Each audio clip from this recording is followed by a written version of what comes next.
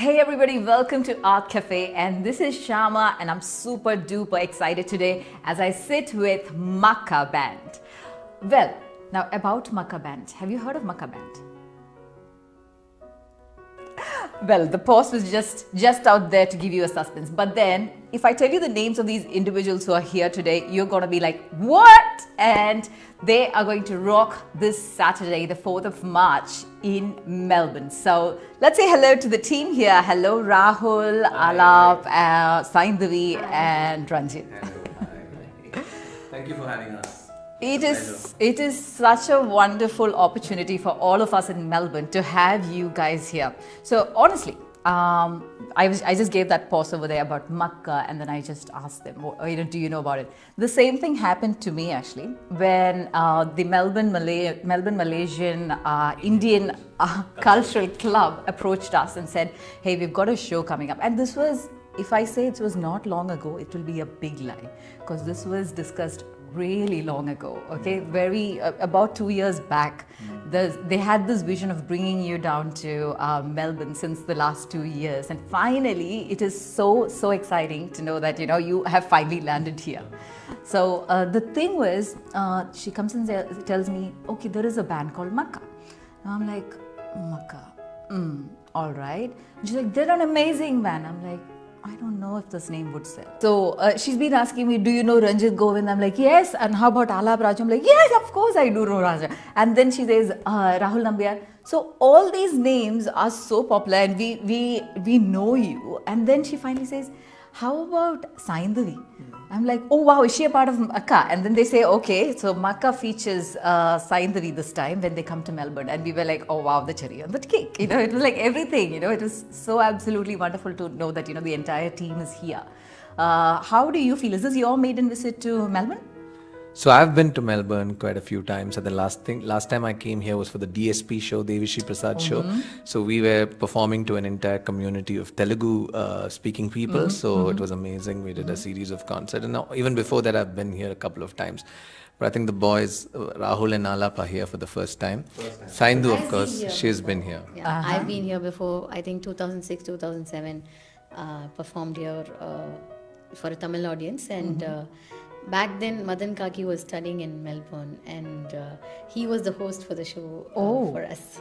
Okay, very interesting. So how do you find Melbourne's? I know you haven't been here for too long to really make a comment, but then... I was here just before the pandemic. 2019 is when we came as an entire group, I said, along with Devi Shri Prasad. But already I think there's so much... Melbourne is like already looking so different. Because so much changes, I think, is happening now all over the world, and I think Melbourne also is reflecting that. But yeah, it's lovely to be back. Also very warm people, lovely. Of course, the climate is also great now. So yeah, it's super cool. This is the first time, but the thing is, I have a lot of friends in Melbourne. A lot of my college mates. I'm from Loyola. So a lot of my friends are in Melbourne, so I'm really looking forward to that also. Oh wow! To meet a lot of my friends here, and yeah, weather is great, like Ranjit said, and the air is so clean, man. Yeah, coming from Chennai, you feel the difference, yeah? Big difference, big difference. Yeah, so again, it's my first time here, of course, but I'm actually a foodie, so you would have realized one of the reality shows that happens here is something that I've followed a lot. And of course, the amazing wildlife that's there here, it's something that I've always watched on TV, and I hope to get a glimpse of that when we get out this time. And like he said, the water is amazing, so we're just looking forward to having an amazing time here.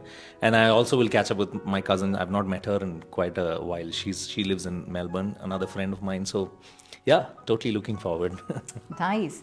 Rahul, so you have this corporate background before you jumped into a full-time art career. Now, corporate background, like this is something that most people aspire to do, like people in corporate background keep dreaming about one day when I start filming, one day when I become a director, one day when I become an actor, a singer, so many dreams out there. But then everyone is so afraid of, breaking from that shackle of a comfortable job which pays you every month to stepping into a passion, an industry which is run by passion, or an industry that you follow your passion towards. Tell me, how was that jump for you? Yeah, it's almost like starting a business. You're taking a risk because you're leaving something that can give you a stable income, stable profession as such, whatever you can call it. So after I finished my MCom, MBA, and stuff like that, I was about to get a job, a very well-paying job for a starter. And I had to choose between this or just going back to music, where I had no idea what I'm going to do. And till date, I've not given a demo CD to anybody. So whoever's called me for a song, I'm just thankful for the universe that I got those calls. And to this date, I don't know how I got this long in music or even in this profession. Each and every day, I'm just thanking the universe for whatever has happened. Yes, it's a risk, for somebody to jump out of a corporate job. But somebody next to me as well did the same thing. He was in the IT career, and then he jumped out after a while. So yeah, I think, but it's different with Alap, because Alap, your parents were into music. You come from a lineage of amazing musicians. So as far as you go, I think that experience of being within a musical family, the industry, you have a little bit of exposure into the industry. Well, I would say exposure to music is probably not in the industry. Yeah. But yeah, music was there 24/7 in my family, because my parents were busily touring until just before COVID also. So music was a given, but for some strange reason, I had no interest in music. Absolutely no interest in music. Yeah, believe it or not, that's the truth. Till about 18, 19, I had no interest in music. I wouldn't go to the studio. We had a recording studio. My dad used to run something. He used to beg me to come and stand in front of the mic. I'll just run off to the street to play cricket. This is all I cared. Till about 18, all I had in my mind was... Yeah, you aspired to be a cricketer. Absolutely. No, I was very serious about it. So much so that, stand in front of the mirror, wear all the kit and, mimic Sachin and whatnot. So this was a typical kid growing up, in the gully cricket and all that. But yeah, then for some strange reason, I discovered music when I was in college and all that.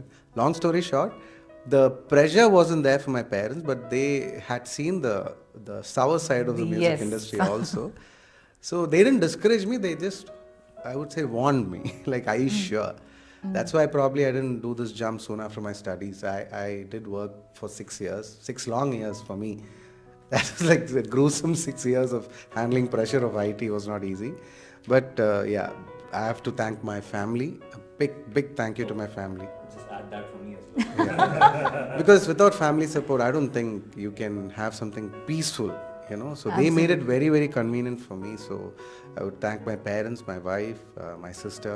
They were right by my side. And to have amazing friends who were right by me, Ranjit, Rahul, or Saindu. I know Saindu for the longest time, So it's wonderful that we sit here now, rejoice, thinking about the past. It's a wonderful feeling. I love the way they all address you as Saindu. Yeah, I honestly Let me add feel like Saindu Kutti. Saindu Kuti, okay, yes. Now that we are, in a Malayali dominated community, we'll call you Saindu Kuti. But before I come to you, Saindavi, talking about family and support, Ranjit, I know that your wife is also an artist. Yeah. She's a dancer. You're a singer. Sometimes they say it's good to have an entire family of artists. Sometimes they say it can go crazy. Tell me, what is your experience? See, I think art, honestly, is that one place where we completely agree with each other. Also, because we are in a space where it's a kind of art which complements each other. Because it's not, both of us are not singers, both of us are not dancers. So I'm a singer, she's a dancer, but mostly I dance to her tunes. But still, she's watching you. That's okay. I mean, she knows it. But the thing is, yeah. So it's nice, But because even sometimes, situations are such that you will have differences of opinion and things like that. But at the end of the day, that art always brings us together. We understand, and I think she's super understanding when it comes to my work space, because especially I'm traveling most of the time, and a lot of the work, especially when it comes to the kids and everything, is left to her. So she handles it beautifully, and also she takes care of her dance school, and she also makes time for her art to flourish. So yeah, we just help each other in the best way that we can, and I think it's fun. It's been a lot of fun. Lovely. Okay, now to Saindavi. Yeah. Saindavi, this bubbly girl that we used to see on reality show, to the the most popular female name who came out with the best hits in the industry. That is what you are to us. But right now, just before we started this interview, I heard from you that you were also one of the voices behind the Cosmic Chants. Yeah. It is so fascinating to know that because I know the process that went behind the Cosmic Chants, and I knew that most of these chants were by hearted. Now you confirm that to me that yes, we by hearted it. How do you do all this? Like blending two different personalities. Like when we hear your mainstream songs, we don't think you're the person behind the Cosmic Chants. What are you actually? Actually, frankly, if you had asked me when I was a kid if I would ever sing in a movie or not, I would have said no, because I had no idea that I would become a playback singer someday down the lane. I started with, brought up in a typical Tambram family and everything. You're introduced to music at a very young age, whether you like it or not. You're still introduced to music and chants and shlokas at a very young age. But fortunately, I liked it. Okay, so I wanted to...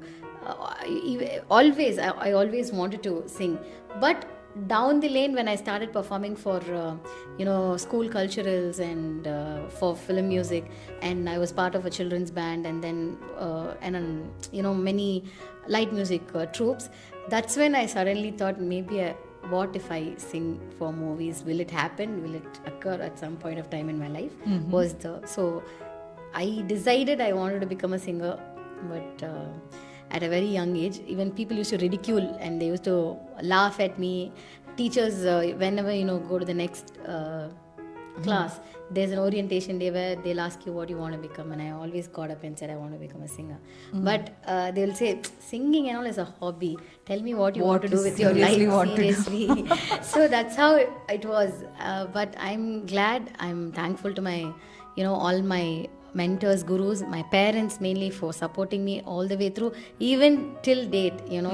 I'm here happily touring and able to enjoy because my mother is taking care of my daughter back there at home. So that kind of support and everything, and now even from in-laws, yes, just go and do your work, don't stay at home. That kind of encouragement and push and everything, it requires, for any artist for that matter. Absolutely, like everyone absolutely. says no, everyone is thanking their own family, and that definitely But talking about that Tambam background, it is essential for at least some of our viewers to know that, like, in this part of the world it doesn't occur too much, but then if you take the wider world, or if you take India for example, coming from a culturally conscious orthodox background, there is something called Shuddha Sangeetam, or expected Carnatic music background, and from there a jump or a dive into cinema music. It's not just about Sangeetam, it's about dance as well. You call something called classical dancing, and then the other art is absolutely ridiculed.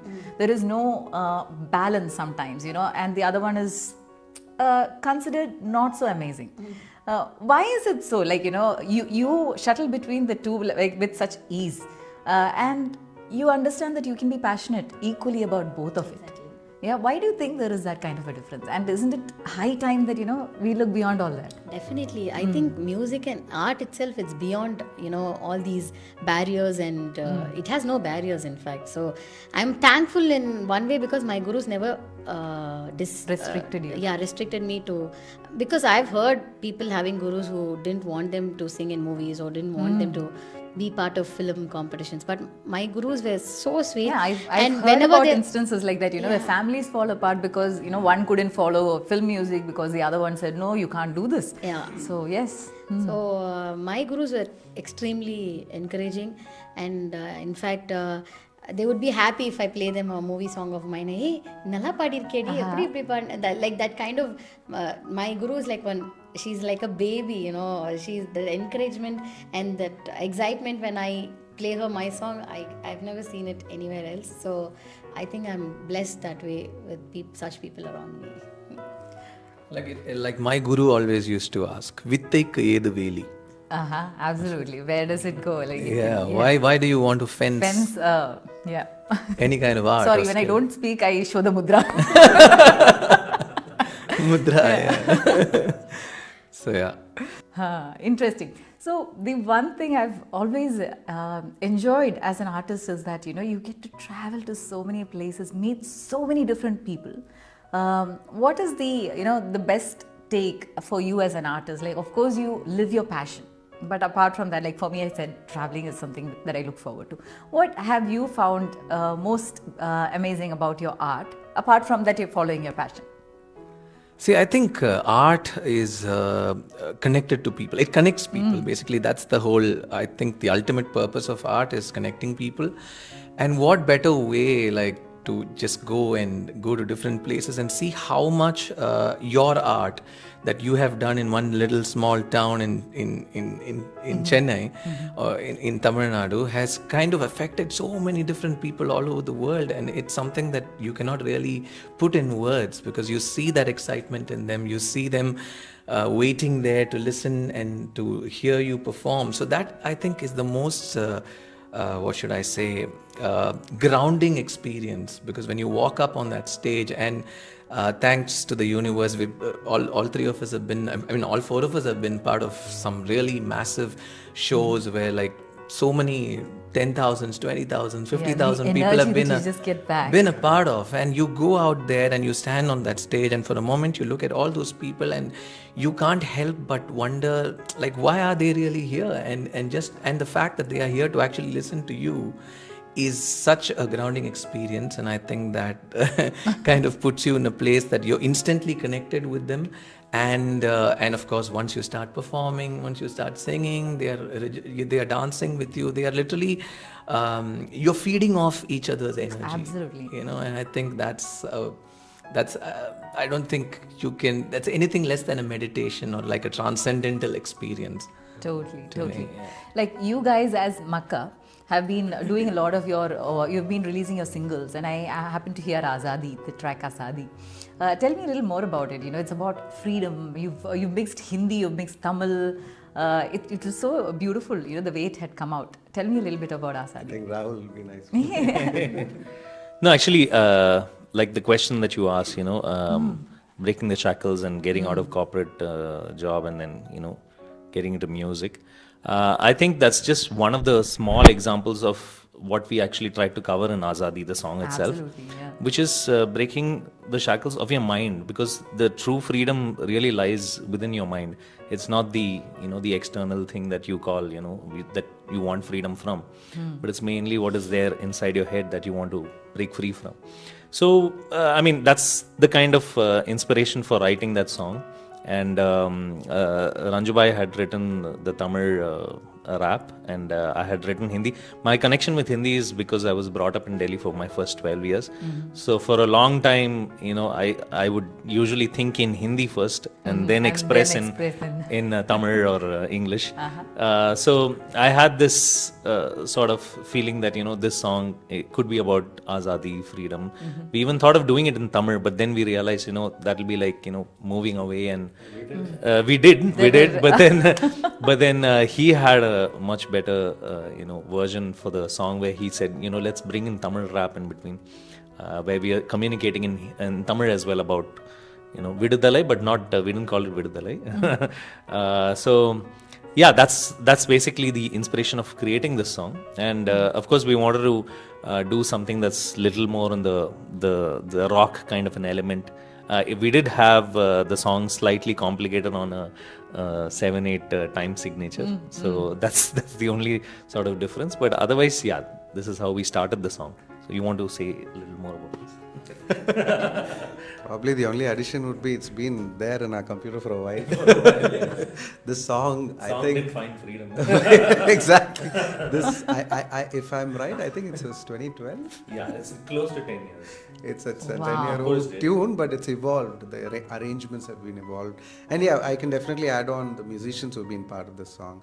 We have an amazing set of guys who've performed for the song. There's a guy called Subani from Hyderabad who played mandolin predominantly, but he's played some very exotic instruments like bazooki and what else? Oud and bazooki, yeah. So that's one really lovely addition we had. And there's another guy called Vasant David. He's a fantastic drummer. So he's done the drums programming for this song. It was not live drums, but the way he programmed, it kind of exceeded the thoughts that we had. Like, so it was amazing to have some amazing guest musicians in our song. So yeah, hopefully we don't wait so long for the next set of releases, but we have a lot in the pipeline. We are really working hard on it, and we are planning to do some more before we leave Melbourne also. That is awesome. It's an amazing location to, cover something. Yes. So even for us, it's been a very unique journey because all three of us have been in the playback singing space for a very long time. We've had our due hits and our due recognition in that space. But I feel we've also been wanting to, of course, we came together, like you asked, how did this happen? And then, of course, we've been very close friends for a very long time. And we never miss an opportunity to meet and laugh. And most of the time, it's laughter and fun and, all kinds of nonsense. So we also said, okay, we should extend it, and we should also kind of extend that friendship into a musical experience because we are also musicians. So somewhere in between you also had a Ralab, right? Yeah. And uske baad this happened. So I was the guest for our Ralab. So different, kind of the journey was pretty interesting. But then, of course, for us, I think the next big level would be to discover this whole new independent space that exists out there, because, of course, we're now trying to just take this experience also into an independent space. And I think Azadi was one of those initial initiatives, because, of course, again, it was the Hindi lyrics was written and most of the concept was conceived by Rahul, onto which Alap and me, we added our ideas and things like that. So when we decided to, which language to do it, so like Rahul thinks in Hindi, like he rightly said, so we decided to keep that part in Hindi and he wrote it. And I think independent music is all about discovering the self, unlike commercial film music, which is always, we just do what people ask us to do. And somewhere you need that space, in this creative arena where everyone thinks that you're following passion, but sometimes you're just following what others are passionate about, and you're forced to give that to the world, instead of following what you want to do. And independent music is exactly where you do that. Yeah. Especially, I think being a professional musician, because it's also the commerce that's attached to it. It's not just art, right? So there is a certain commerce attached to it. So you're a professional musician, you go to a particular recording where there is a very clear understanding of what is required out of you, and you do exactly that. And then you're a successful professional musician, you know what I mean? So those kind of things are always there. But independent music is so much about discovering the self. So we as friends, we are in that journey of trying to discover what is our music, what do we want to give the world, what kind of ideas, what do we want to talk about, what are the things. So I think the first thing that came up was also the idea of freedom, because we are also trying to break away from different kinds of shackles that we are stuck. That is what fascinated me actually. Like I've noticed that you come like lesser known names come together as a band. Once they gain the popularity, they split for various reasons. But here you three had an individuality of your own. You bring in amazing artists with this like-minded sorry, not like-mindedness, but the same kind of career wavelengths, and then you produce, even better stuff that, that fills in fills in your soul, which is fascinating. Like, and you just explained that to me, like, looking for your individuality within your space. Yeah. So that's why we also decided, because I think in Tamil, I can, if at all something happens, like English and Tamil and all that. So I think when the rap thing came, we said, we'll just leave it like that. I mean, we don't have to stick to any format. We can do whatever we want. And that's most beautiful about an independent space. And of course, like you rightly said, being able to collaborate with artists like Saindu, like we always call her, because literally we've grown up together, we've seen each other grow, we've always been fascinated by each other's growth. So it's the most, it's the best feeling ever to share space with, artists like Saindu. I'm so looking forward to you guys on Saturday. Yeah, I just wanted to add that as well, because what Ranjubai spoke about was the independent initiative. Now, what do we do in the commercial space where we go out and perform film songs? So how do we plan that? Like, he has his hits, me as well, she as well. So how do we, what is Makka essentially on stage when we're performing film music?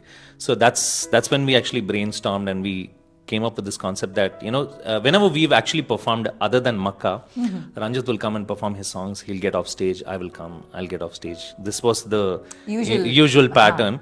So what we decided was, when it's Makka, three of us are going to be on stage, and because Alap is an amazing bass player, he's already like part of the band culture, you know what I'm saying?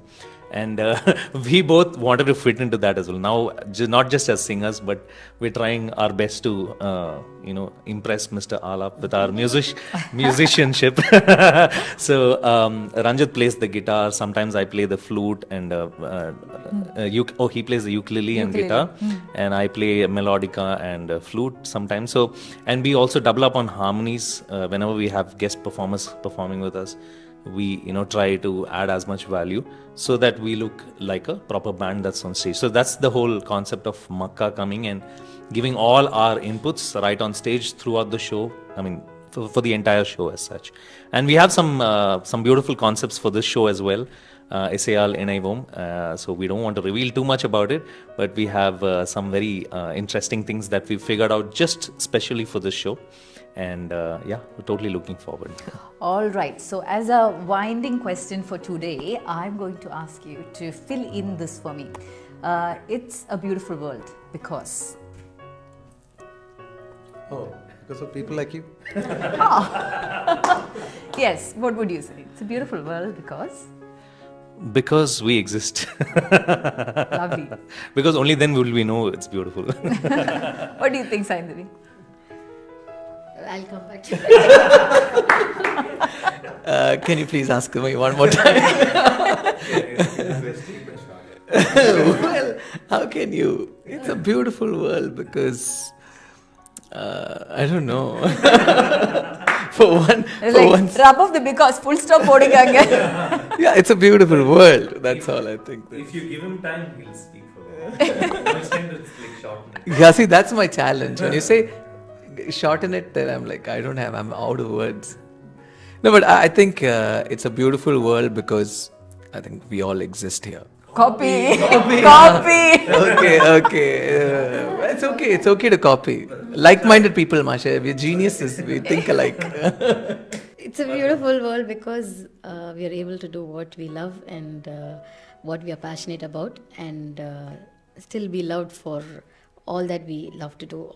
So, because not everybody gets to do what they love as a profession. So for us, we are blessed to be able to have that as a profession, and we have people, when we do that, people also express their love towards us. I think it's beautiful that way. So thank you.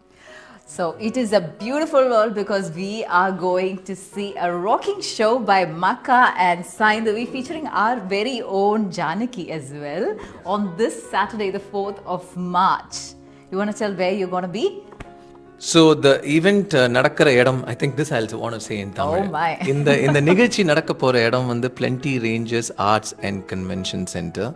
So idu vandu engaloda mudal nigazhi as Makka, of course featuring the most talented Saindhavi.